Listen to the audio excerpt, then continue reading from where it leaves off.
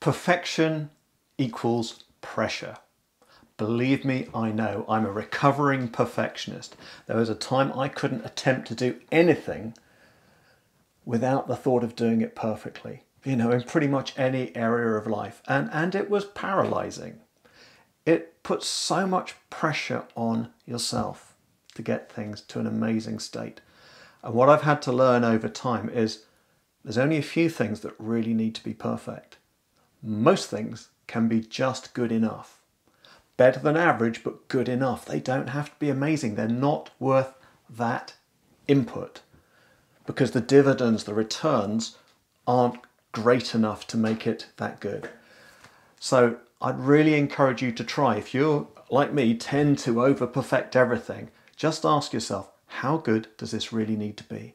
And aim at that standard. And even aim to under-deliver at first if you tend to be a recovering perfectionist, because it's a great discipline to get into, to actually not push everything to a limit it really doesn't deserve. Get things in perspective and just remember, perfection equals pressure.